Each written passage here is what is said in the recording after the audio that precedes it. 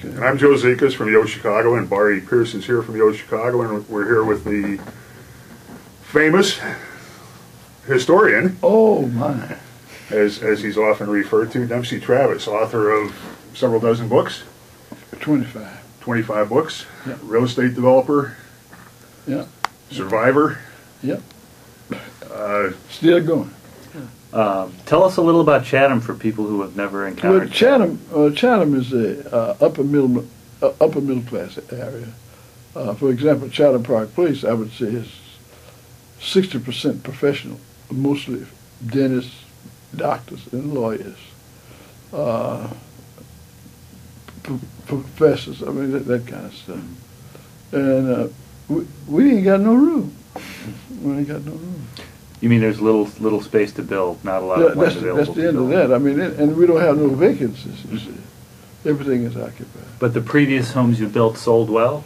Oh, hell yes. Well, I wouldn't be sitting there. But that's the success of the fact that they did sell Right. well, yeah. Who is buying on those homes, on the stuff you have developed in the area? Is it people from within the neighborhood, from other areas? Well, the general area, you know, there's a lot of black people in Chicago at various economic levels, and we just happen to attract the high income black folks. We've had the president of Supreme Life Insurance Company.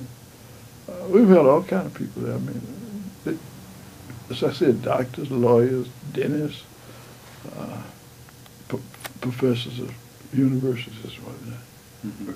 when I come down to Chatham, Dempsey, and I go all over Chicago, Mhm. and I look at some of the beautiful streets here and some of the beautiful bungalows, and I see homes that are priced, some of those bungalows at $200,000. Yeah. And the same thing on the north side is selling for $450, Yeah, well, $550. in Chatham Park Place, they are. And where I am. Okay. Why?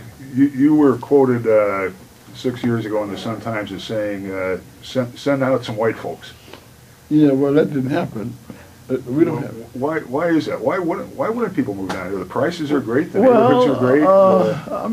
Look here, man. Racism still exists, and some people have what I call skin disease, and that being the case, you know. But I don't give a damn, you know. I never wanted. I own property on the north side, and have owned it for years, you know. What's that? I own so much stuff up there I don't even know the name of it.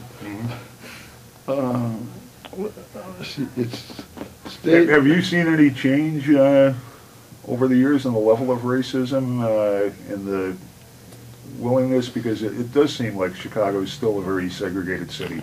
Yeah, but I mean, I don't see it because my money opens all the damn goddamn doors. You know, I'm on board with Donnelly, I'm on this and that board. But there was a time when your money would not have opened those doors, right? Well, I've been on them for about 40 years. 40 years. Yeah. I was on Sears board 40 years ago. And I probably was the only one. I was a token, but I was there. Token, I guess, is better than none, right? Well, I don't know. I mean, it was a job. You know, I got paid well for going to board meetings.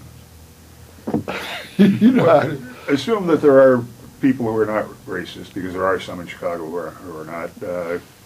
What would you tell them about coming down here? What kind of a reception would they find? What kind of housing would they find? I don't think you'd find a negative reception at all.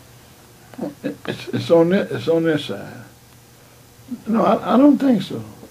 Okay. I have not heard anything that could indicate to me that we don't want no white folks out here. No, I don't hear that.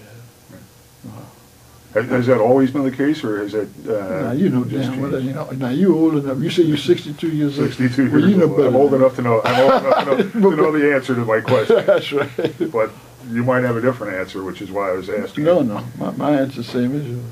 Okay. Well, I mean, I probably look at it a bit with a little more insight. It seems like there has been some integration a little bit in Bronzeville, North Kenwood, Oakland. Oh I mean, yeah, I've God, been- yes. Oh, coming back south.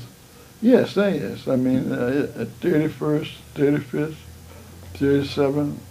Oh yeah. Oh sure. Oh, I mean, it's been a lot of integration. Right, Yeah. right. And economic as well as racial, I suppose. You Well, know, more I middle class would think people so. moving in of, Yeah, of yeah. whatever race. Yes. Do you see any middle class blacks moving back to the city, coming back to Chatham, for instance, from suburbs? You know, Well, let me see this. If they listen to television the way I do, and they drive an hour and a half in, an hour and a half out, and they don't live close to where they work, they're fools. I mean, that's stupid. I've never lived more than 20 minutes from where I work. Now, suppose I spend all that time, let's say 3 hours a day in a car, you know, look out the window. That's crazy. Why are people doing it then? Well, What's their justification? Well, I think the original justification was the white flight. Well, see, I see just the opposite. You know, as a matter of fact, I'm writing a book now. How they coming back? How y'all coming back? Yeah. it's a question. The title of the book is a question. Are they coming back? Sure. And do you have an answer for us? I say yes. Yes. Yes. Yes.